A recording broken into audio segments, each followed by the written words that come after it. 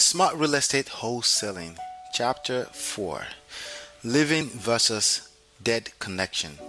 How to capture your prospect's business with precise, accurate, and right timing.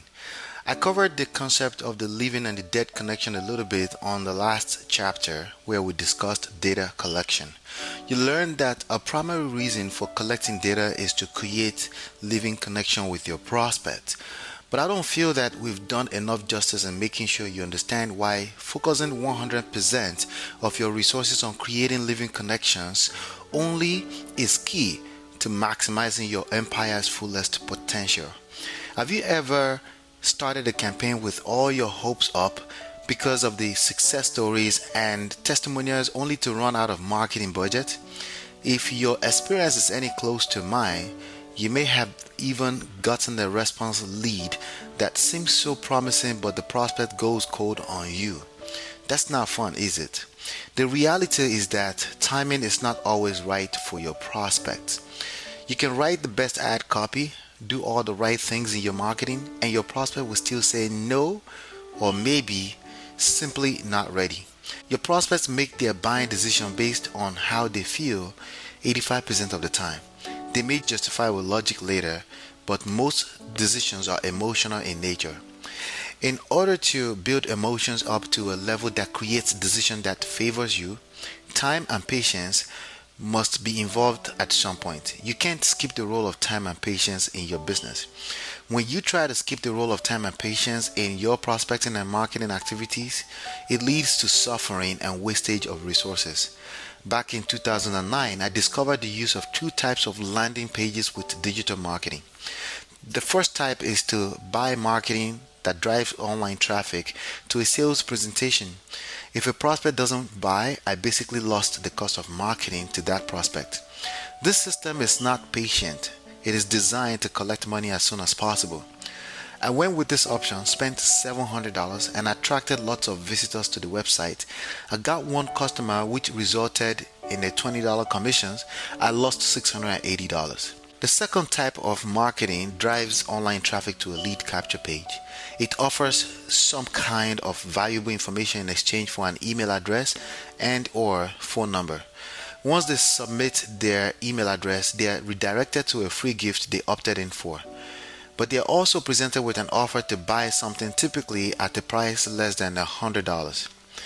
If the prospect doesn't buy anything during that online session, I have not lost any money because I can contact them again without spending additional money on marketing to them. How? Email marketing follow-ups. That's why I encourage my clients to focus on creating systems that allow them to talk to 100 prospects in 1 minute as opposed to spending 100 minutes with one prospect. There are studies that shows that customers are exposed on an average of 7 times before they make their buying decision. Majority of the time, your marketing will basically act as sowing seeds. You have two choices. 1, get good at planting these seeds as they build momentum and buying emotions on top of each other, or 2, try to hard sell your prospect with sleazy sales and closing tactics. In real estate wholesaling, what I have learned over the years is that you can't say the right thing to the wrong person and you can't say the wrong thing to the right person. Often a deal would fall through and you may try to trace what could have gone wrong. It's typically never one thing. There are lots of moving parts in any type of business, and as you are realizing in this publication, real estate wholesaling is no different. All you can do is control what you can control and ignore the rest. Your ability to identify the factors you can control and differentiate them from others is the actual first step to control. You can't control when prospect will respond to your marketing and decide to sign your contracts, but you can control how many seeds of marketing you are sowing and the message that your marketing promotes.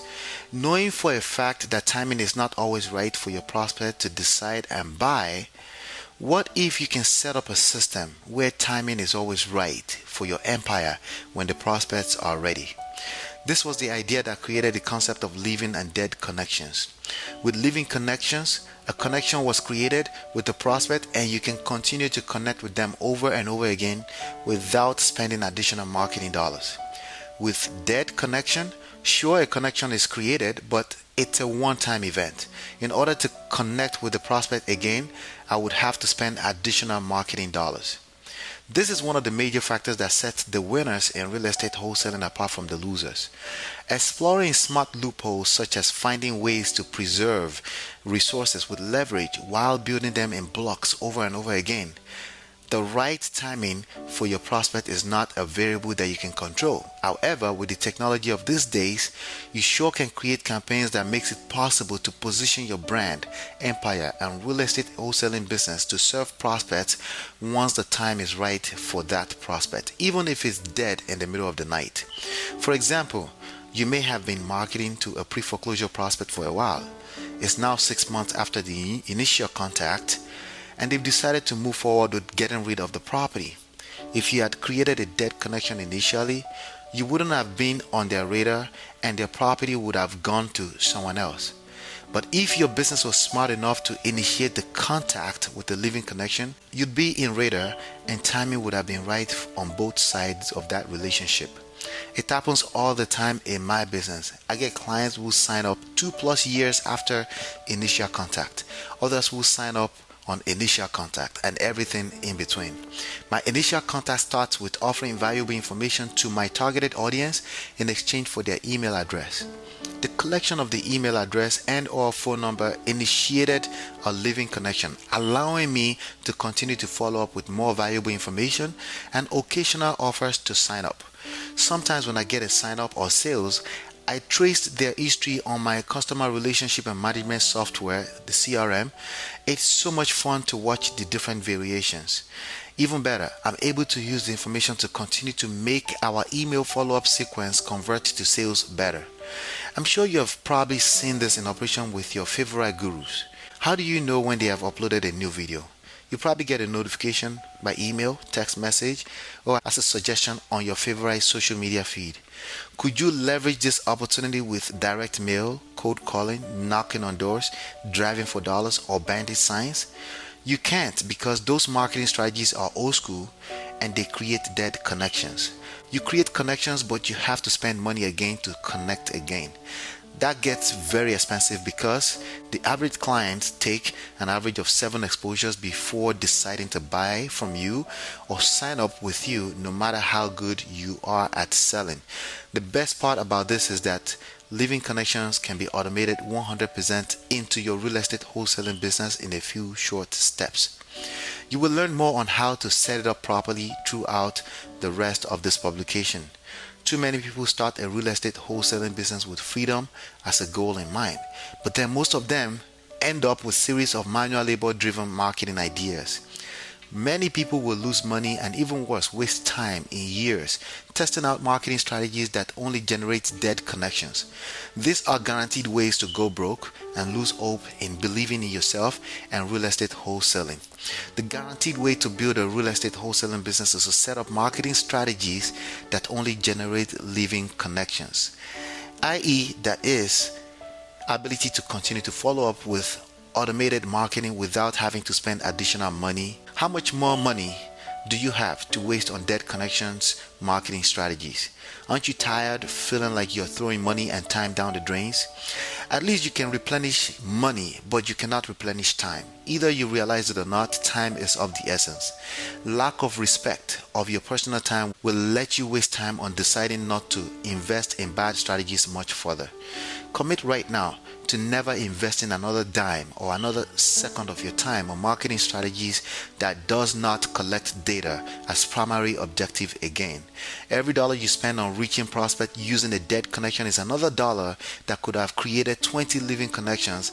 It's a bad habit that has everlasting effect on your potential.